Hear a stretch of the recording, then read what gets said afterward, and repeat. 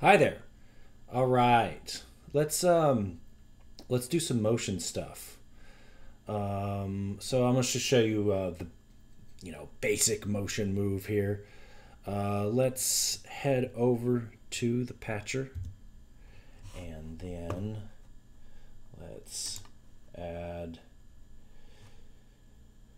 We're just gonna have it move with a knob. You can do this with node inputs as well, but input MIDI knob input, and then let's look at it in the inspector. Channel. Let's do 16. That's our motion channel, so I'm not messing with the song when I'm twisting my knobs. And do knob number 1. The encoders on the OPZ are 1 through 4.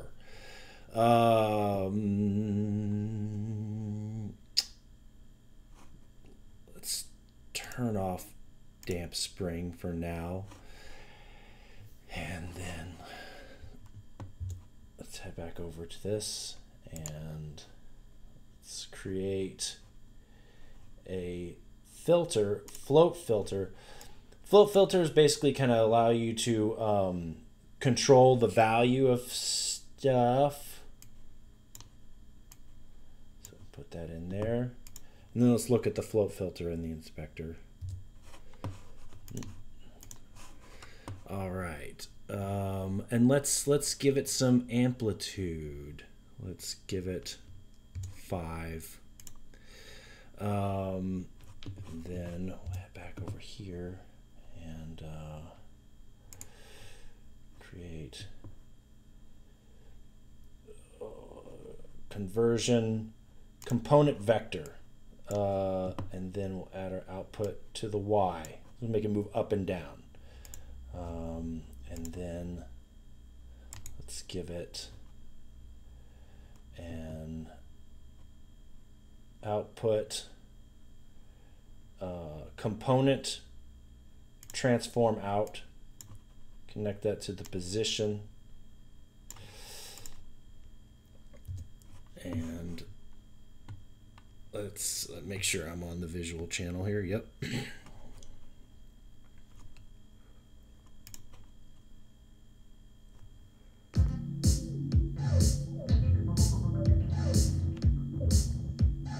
And it doesn't work because, as usual, I forgot to add this. Common problem. All right. Needs to know what to do. Oh, look, it's moving. Moving when I turn the knob. All right, great. If you want it to move diagonally, you can just add this here.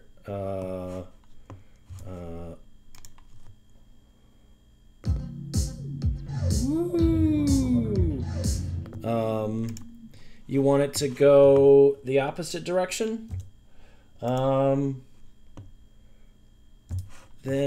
just, put a minus sign right here.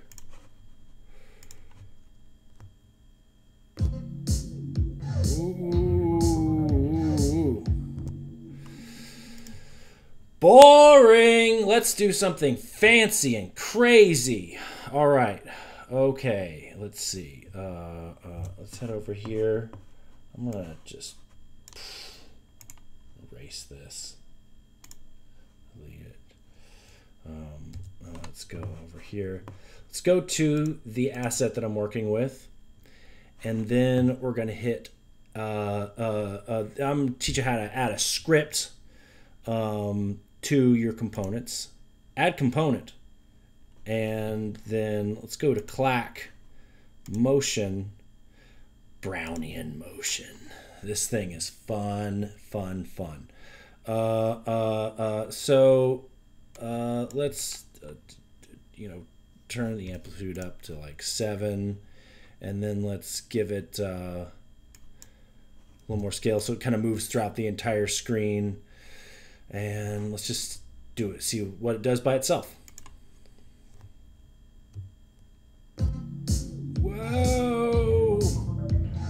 you gonna go, little guy? It's almost like you're alive, deciding what direction to go. You're so confused. All right, cool. But let's make that motion part of the music. Let's make it rhythmical. Let's see here. So, let's just set, ignore this knob input for a second. And let's give it a float filter. And let's connect the value. This is the snare one over here.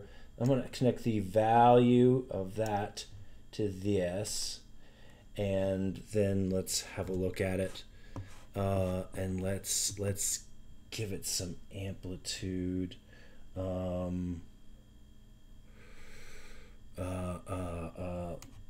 3, I guess. Yeah, sure.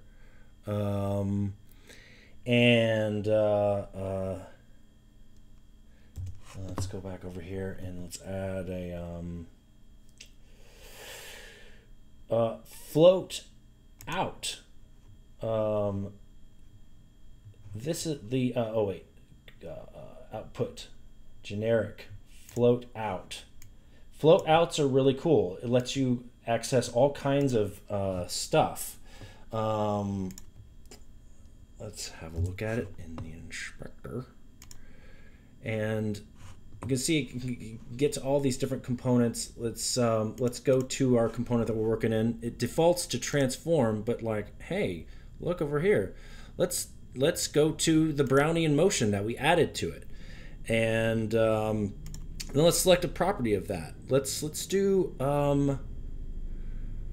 position frequency. Yeah, position frequency. Let's do that one. What's going on outside? I think it's an airstrike. All right. Okay. Yeah. Hey! Whoa! Look, it's doing it when the snare does the thing. It's like, wow, wow. It's crazy. It's dancing around. Boom, boom. Cool.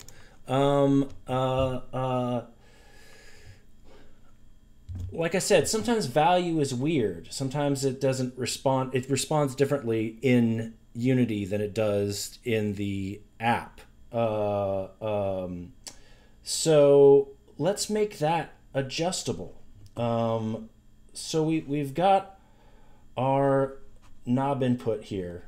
Let's disconnect this. Move these guys over just a little bit, and then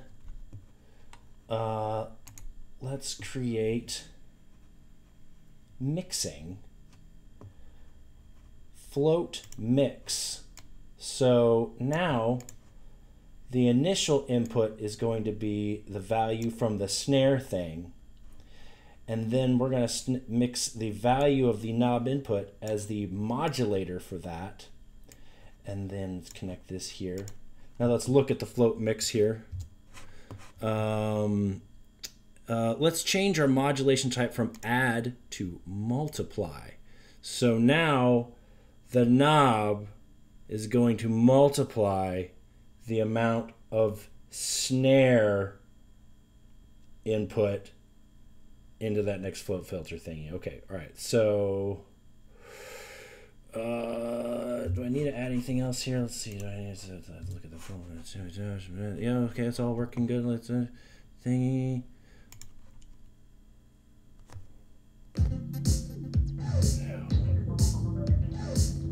So that's all the way off. Now I turn it up. It starts happening more. And turn it back down again. It stops happening so much. This is how I got my dragon to move around. All right, cool. Thanks a lot.